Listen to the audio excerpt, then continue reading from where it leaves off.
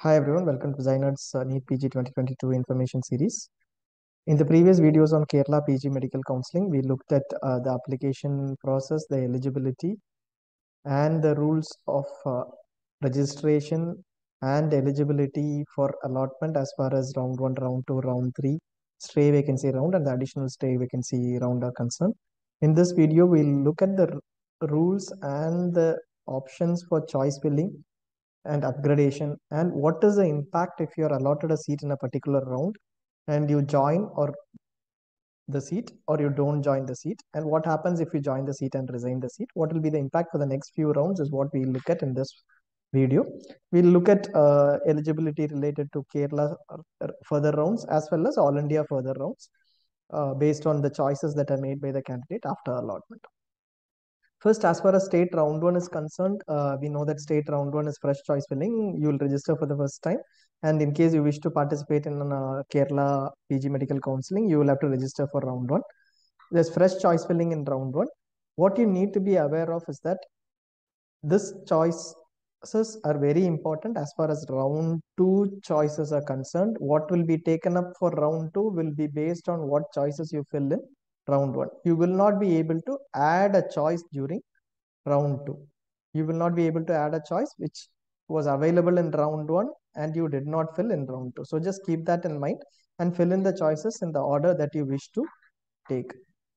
In this case, also look at round 2 on what happens when you are allotted a seat and what are the choices that would be available when we discuss round 2 at a later point in time in this video. Just keep look at that so that you will be filling your choices in the right order in round 1. Upgradation, it is not relevant anyways for round 1. What happens if you don't join an allotted seat in round 1? You're eligible for All India round 2, but you will not be eligible for Kerala round 2. You would be eligible for Kerala mop-up though, provided you have all other eligibility criteria. So this not joining does not take away your eligibility for Kerala mop-up, but it will take away your eligibility for Kerala round 2. You will not be eligible for Kerala round 2 if you don't join an allotted round 1 seat. What will be the impact? Let's say you join the round 1 seat from Kerala, the state seat, and then you resign it after joining before the round 2. So you will not be eligible for Kerala round 2 again. You will be eligible for All India round 2 if All India round 2 is yet to happen. And you will be eligible for Kerala mop-up at a later point in time, depending upon further eligibility criteria for Kerala mop-up. Basically, this round 1 non-joining will not take away your eligibility for Kerala mop-up. You will have to look at other eligibility criteria.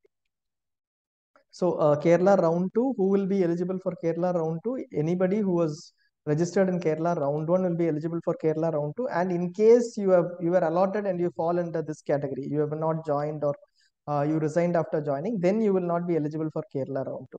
So when you come into Kerala round 2, you would be in one of these two scenarios. One, you are not allotted a seat at all. Two, you were allotted a seat and you have joined the seat. Only this two set of candidates will be there in Kerala round 2 among the registered candidates. So what happens is when you are not allotted at all, you will have all the choices listed, but you will not be able to add another choice unless there is a newly added seat. Let's say there is a newly added seat in round 2, you will be able to add that seat in round 2. But if a choice was available in round 1 and you do not add it, you will not be able to add it in Kerala round 2. This is for not allotted candidates of Kerala round 1 who are not holding a seat. Let's say you are holding a Kerala round 1 seat. Then what happens is you would have filled in choices above that particular seat, which are better preferred. Those seats, those choices will be available for you. You will be able to modify, delete, or even change the order of those choices above your allotted choice. But those choices below your allotted choice, which were lesser preferred, those will not be visible and you will not be able to add or modify any other choice or that choice for round 2. So basically, let's say you had given 10 choices, you are allotted the fifth choice, then only choice 1 to 4 will be available in round 2, and you can change the order between 1, 2, 3, 4. The choices 1, 2, 3, 4, and you can also delete a particular choice, let's say choice 2, but you will not be able to add any of the choices 6 to 10 or move them up during round 2 choice filling. So be aware of that right from the time round 1 choices are filled. You need to be aware of this. Upgradation possibility, upgradation from Kerala R1 to R2 seat is possible, but you will have to log in and confirm your options. Only then you will be able to upgrade. So let's say you're holding an Kerala round 1 seat. you don't log in at all and don't confirm, then in that case, your round 1 seat will be retained. Your choices will not be processed for Kerala R2. In case you log in and confirm, then your better choices, higher preferred choices will be processed. Whatever was there above your round 1 choice will be processed in the order you submit for Kerala. Now, impact of not joining, if you don't join an allotted seat in this round, you are eligible for Kerala mop-up with forfeiture of security deposit. You will not get your security deposit back, the 10K or 5K, which is being paid for the first time. You will not get it back. This does not impact All India mop-up eligibility. You will still be, whether you're eligible for All India mop-up or not, will not be impacted by this. You can continue to be eligible for All India mop-up if you don't hold an All India round 2 seat or any other state round 2 seat. And if a candidate, what happens when you resign? Let us say the candidate continues to hold a Kerala R1, R2 seat after the last date of R2 admissions. Basically, whether you resign or not, you continue to hold a joint Kerala R1 seat after the last date of R2 admissions of Kerala, then you are not eligible for AA mop-up or Kerala mop-up. All this list of candidates who continue to hold a seat after the date of last date of Kerala R2 admissions will be sent across to MCC, and that is your final seat. You will not be able to eligible for AA mop-up, Kerala mop-up, or any other state mop-up. Let us say you join the Kerala round 2 seat, or you hold a Kerala round 1 seat and continue and join that. If you resign before the Kerala mop-up notification, at any point in time before the Kerala mop-up notification, your security deposit will be forfeited, and then you will not be your security deposit will be forfeited, but you may be eligible for mop-up. If resigned after the Kerala mop-up notification, when after the mop-up notification comes in, you will lose 10% of tuition fee, and the security deposit will also be whatever you paid, which is basically 10K or 5K, that will be forfeited. Kerala round 3 eligibility. Round 3 is fresh choice filling. You will have to fill fresh choices. Unlike round 2, where your R1 choices are carried forward, round 3 you will have to fill right from. You will have a blank list when you get in for choice filling. You will have to do fresh choice filling. Upgradation is not possible. You can't hold an All India seat, state seats, a Kerala round 2 seat, or AA seat and upgrade in round 3 mop-up. You will not be holding any seat at all when you attend mop-up. Should join, impact of not joining after allotment. You should join. You are expected to join. If you don't join, security deposit paid and registration fee is forfeited. Security deposit is the 10K or 5K paid. Before the mop-up, you will pay the government tuition fee, which may be around 53 to 60, 65K, or 2 lakhs if it is private, and it is forfeited. So if you don't join a mop-up seat, 2 lakhs, let's say you have paid 2 lakhs, then 2 lakhs plus the 10,000 or 5,000 paid will be forfeited. If you have opted for a government tuition fee, you will forfeit the 53 or 55K or so that you had paid, plus the 10K or 5K that you will forfeit if you don't join the mop-up seat.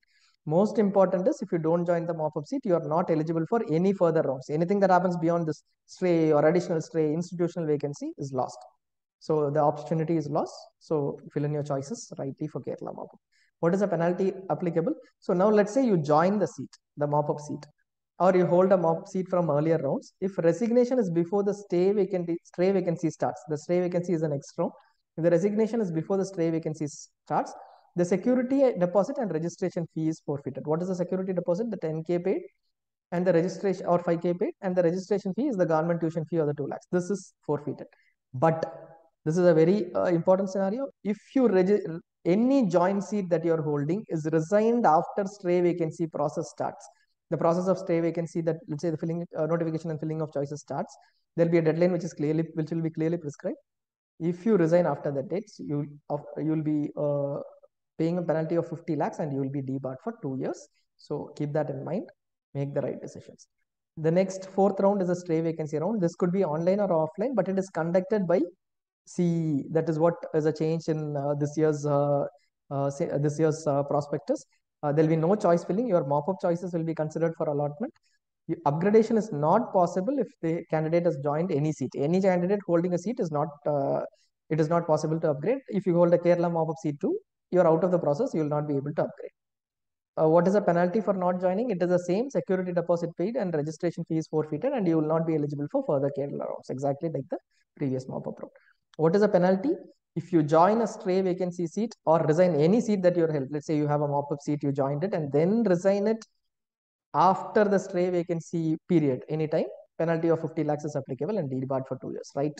So we know that any time after the stray vacancy process starts, you are holding a seat and you're going to resign the seat, you will pay a penalty. The same is the case when you join a stray vacancy seat and then resign.